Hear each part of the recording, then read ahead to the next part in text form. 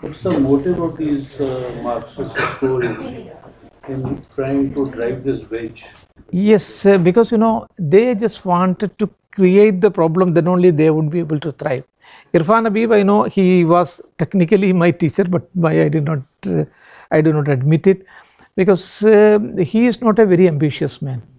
He could have been easily a governor, he could have been easily a vice chancellor, but he doesn't want to be, because they wanted to control. One is Aligarh Muslim University and the second one is ICHR, because it has got huge funds. Once they are, this one in ICHR, then they would be able to manipulate any organization. That is their only aim. Otherwise, they don't have any other things. And for that, they are ready to do anything. कुछ भी कर सकते हैं, जो हिंदी में कहते हैं, कुछ भी कर सकते हैं. But now they have been, continuously people have been against them now. Not only the Hindu community, even about among the intellectuals also. Now they don't come out that fiercely as they used to do earlier. So now they are on a back feet. But this should be continued.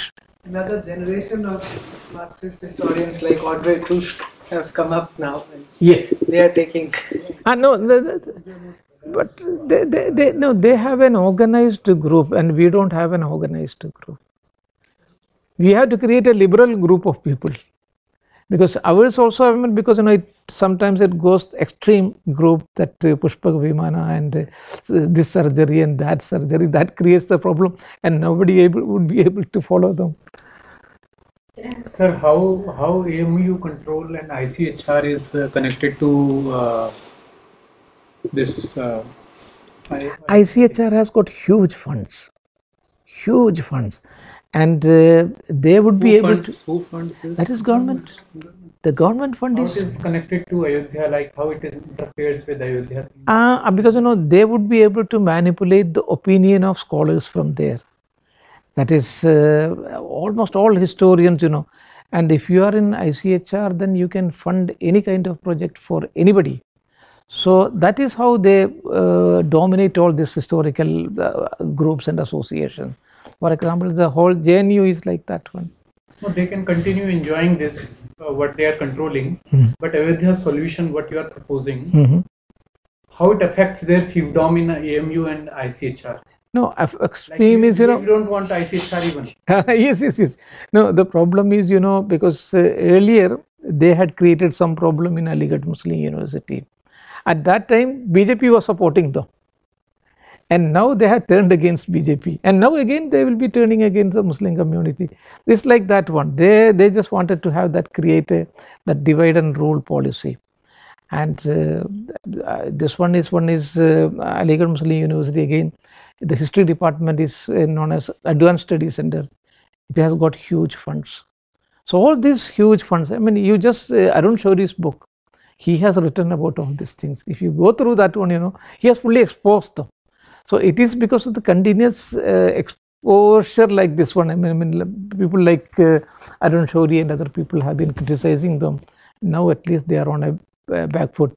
Not only Irfan Habib, even Romila Thapar and other Marxist historians also. But we have to keep at this tempo. Otherwise, again they will dominate. The whole history congress is with them. You just cannot do anything. You cannot have even a membership also. Do you think we will be ever able to implement a solution? So because with respect to the honorable judiciary, it seems to be running away from hearing on the case. Yeah. Or do you think an out-of-court settlement or any other alternative solution could be implemented? Yes, an out-of-the-court settlement is the best thing that is possible. And recently a group of this one, Muslim intellectuals had contacted me from Lucknow. It's not that prominent, Salman Rizvi and other people. They are there. They are all for it. But youngsters are now coming forward. A number of people. I was, 1 week before, I was in a college known as Muslim Farouk College. There also students were raising a lot of questions. So a kind of now this one is coming out in the Muslim community itself. And if it grows up, there will be an inside revolution in the Muslim community itself. So I am very hopeful of it. But we will have to support them. That kind of support is now not coming out from the government side also. I had just one question, and this is arising out of several things that are in the media right now. On the authenticity of the structure that's right now there, being an actual mosque, as in, could you also throw some light on the Babri structure? I'm calling it a structure right now because I'm not too sure if it's really a mosque, because that's we don't get to hear too much about that. So could you throw some light on that? This is architecturally, if you look at it, this is a Lodi period structure. Lodi, in between that Lodi period and Mughal period. In Mughal period, you will be having that double domes. Double domes, I mean, if you go, the first double dome of that kind is in that Sabz Burj in Nizamuddin area. That is a double dome, I mean, and that will be having a huge drum type, this one base also. And in Lodi period, you will be having that as this one, a octagonal base would be there, on which that single dome would be there. So it is a single dome, and it's a triple dome also. There are 3 domes like this one. So that is a typical feature of this Lodi period and Babri period. But I mean, just after that one, we have got this kind of double domes, which you find in Sabz Burj also, and in Humayun's tomb also, and then finally in Taj Mahal, that the culmination is in Taj Mahal. And then you have got that lotus, that is a inverted lotus. That is again a typical feature of this Sher Shah Suri's period onwards. But when it comes to Shah Jahan's period, you will be having inverted lotus, but that is with a overflowing stalk. It will be a huge stalk would be there. But this is typically a kind of Lodi period and Mughal period mosque. So that way we should attribute it to this Babur only. And there is this man, that is that Joseph Stephen Taylor, who had come to in 1763.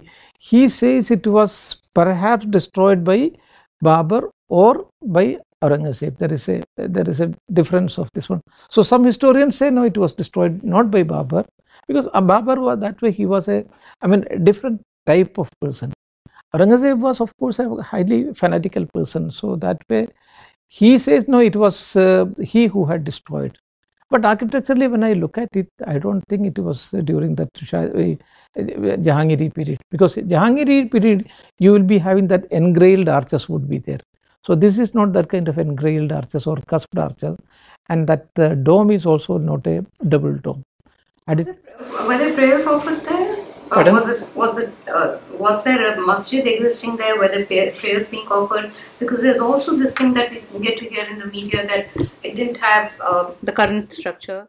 It didn't have it just had 3 minars. It didn't, and for a structure to be a masjid, they should be having all minar during Lodi periods. You will not be having minar. You will be having only dome. But when it comes to the period of Jahangir and Shah Jahan, you start Akbar also. For example, if you go to Sikandra, there in the front portion you will be having 4 minarets, and that evolution of that minaret is, you can find it in Taj Mahal. Similarly, Humayun's tomb's evolution of that this one dome, the culmination is in Taj Mahal. Babri were prayers being offered? Prayers were there, during those periods, but not, predominantly it was Hindu worship only. Since the structure was built, Muhammad, I'm trying to get you to that one. Since the Babri structure was built on that side, do we have any records that are showing that it was a live, an existing masjid where prayers were being offered? No. Nothing. Because all these people, it is all the records from all these people. They all say, right from William Finch, he came during Jahangir. He speaks only about the Hindu worship only, not the Muslim worship. And then, during the period of all these people, none of them were, Vishwa Hindu worship people. They were all independent scholars, and they don't speak about the Islamic worship. They speak only about Hindu worship. एक सवाल खड़ा होता है। Yes, sir. अगर हम राम मंदिर को छोड़ दें, राम जन्मभूमि थी या नहीं, बाबरी मस्जिद वहां पे उस जमाने में, जो आपकी हिस्ट्री नॉलेज है, क्यों बनाई गई? Because whenever this army comes out, if you destroy, he had defeated, of course, Ibrahim Lodi, and then he came to India, and the predominant population was Hindu population. If you destroy their idol worship, and Islam comes out, there is a problem with all this Semitic religion.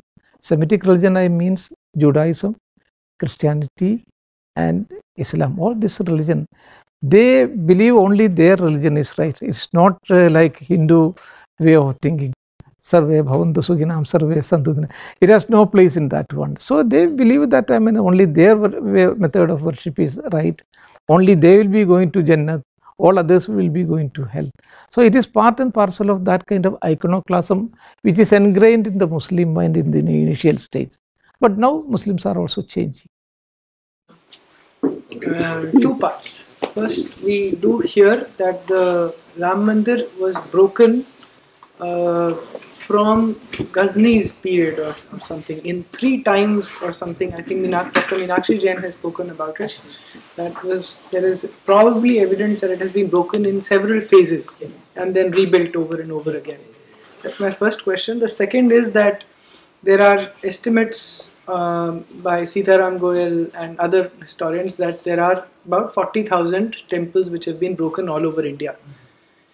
Now, I was talking to an architect actually who's trying to write on temple architecture in India, and I was trying to actually ask him that if we can go to sites like the Qutub Minar and other places in Sultan Gadi and other places and see if there is also evidence available in some of these places of temples being broken and mosques being built over it. His argument is that in the construction of original mosques, the architects or the labor or whoever built the mosques the workers were actually of Hindu origin, so they by default made a lot of Hindu iconography even in mosques. So I wanted to confirm. Yes, of course. This one, a number of Hindu temples were destroyed. That is true, but how much and how many? We can't say whether it is 40,000. I don't think 40,000 would be a too big a figure, but at least there are many in almost all the places, and especially during the period of Aurangzeb, he had given blanket orders that all the temples, right from in Rajasthan, that should be completely destroyed and all those things.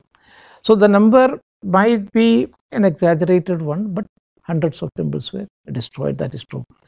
And regarding this one, Hindu Mason using Hindu, that is there. But at the same time, if you see this Sultan Gadi or even that Quwwatul Islam, this one mosque portion, I'm not talking about the Quwwatul Islam, it's Qutub Minar. Qutub Minar is completely an Islamic this one concept, even because some of the extreme Hindus would say, no, this was built by Prithviraj Chauhan for his daughter.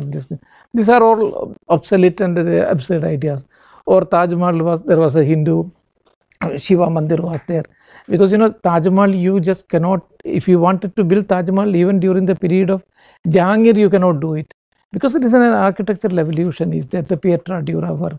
Even the brick size of Taj Mahal itself is, it's Shah Jahani only. It cannot be during the period of Jahangir.